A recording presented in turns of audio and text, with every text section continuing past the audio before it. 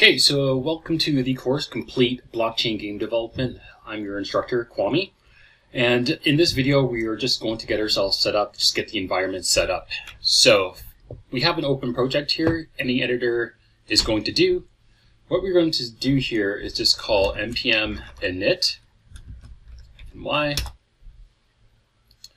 And this will just basically give us an npm project. And the next thing that we're going to do here is install Ethers. So we'll say npm install Ethers -- save, and then we'll install.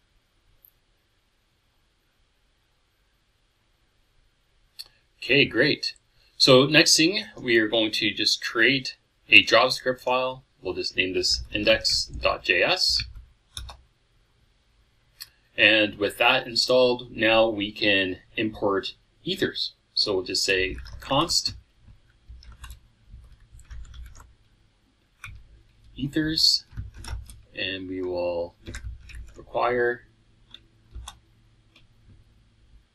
and the Ethers library.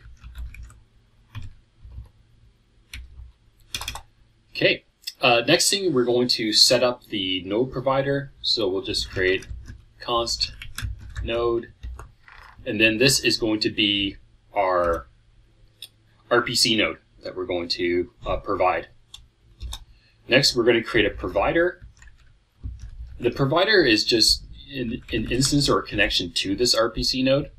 So we'll just say provider new, and we'll call Ethers providers JSON RPC provider, and then this is just going to be the node that we created above. Okay, so now we're going to create an async function, and this is going to be main. And what we want to do here is that we want to actually get the block number. So let's do something easy like the block number, and we'll say block number, and this is equal to await provider and get block number. And then we can just console.log this out, just make sure that everything is connecting. And then we will just call our main function. Okay, and then we can say node index.js.